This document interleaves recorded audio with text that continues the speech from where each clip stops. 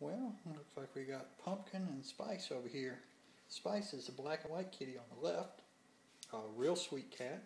She was trapped on the Ole Miss campus and thought to be feral, but is not at all feral. She's really quite sweet. And on the right is Pumpkin. Pumpkin's a sweet boy. We've had him for a while. He was very skittish when we first got him, but he's actually gotten to be quite sweet. And so we're hoping to adopt Pumpkin out to a barn with benefits, if you will. We'd like to find somebody that needs a good barn cat, but is willing to give the cat a little bit of attention too, and take care of them, not just their food and their medical needs, but give them a little loving too.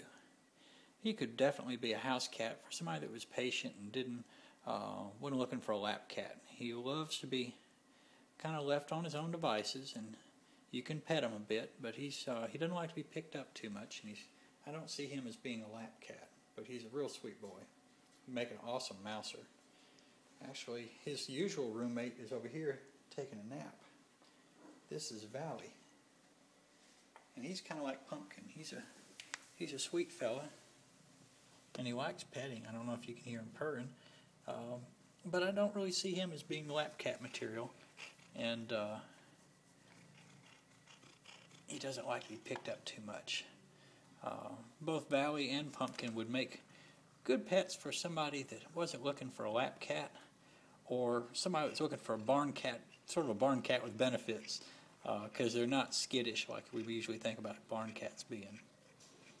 And that noise you hear, that's Dot vying for attention. He's licking on my arm trying to get me to pet him. As you can see, both of these boys get along real well with everybody. Dot, you're just a mess. What am I going to do with you? Okay, I'll pet you. You'll just do anything for attention, won't you? Yes, you will.